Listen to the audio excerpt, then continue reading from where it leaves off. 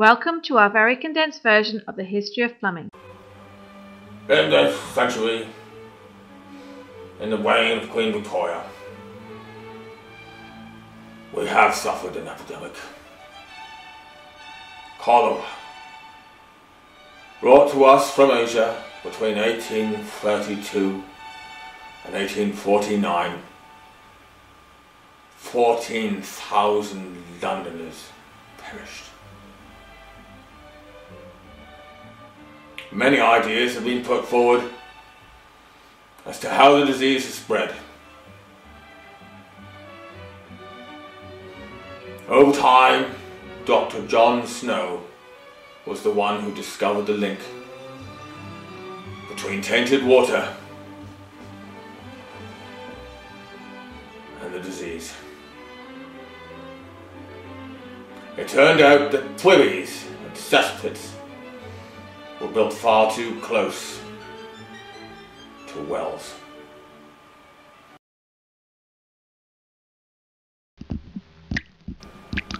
These last 50 years have seen an increase in the use of indoor privies, very popular with the wealthy classes. Now, the problem with all these indoor privies is that the existing system didn't cope anymore. Well, it was only designed to look after rainwater anyway. As such, all that waste went straight to our River Thames. Whoa, stench. Oh, the wildlife disappeared too. In 1858, London suffered a very discomforting time. So bad was the stink, Parliament had to close its doors and wait for the stench to abate.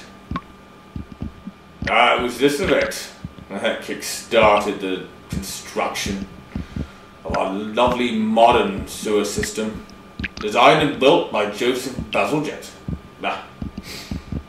Wonderful the sewers. It was only 6 short years after their construction that I saw, as a younger man, salmon swimming in the River Thames. Yes, 1864 it was.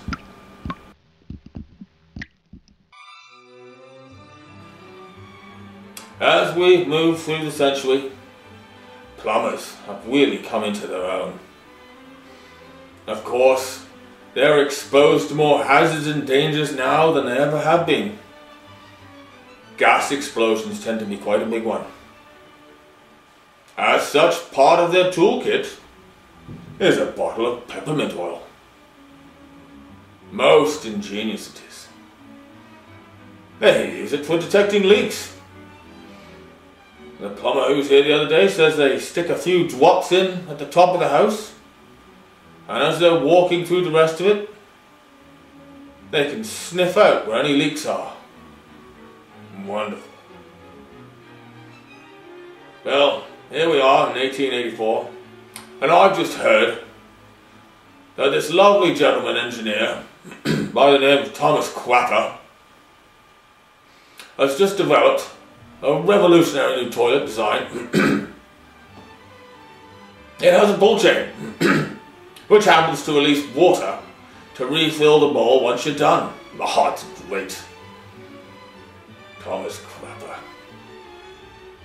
I'm sure his name will go down in history.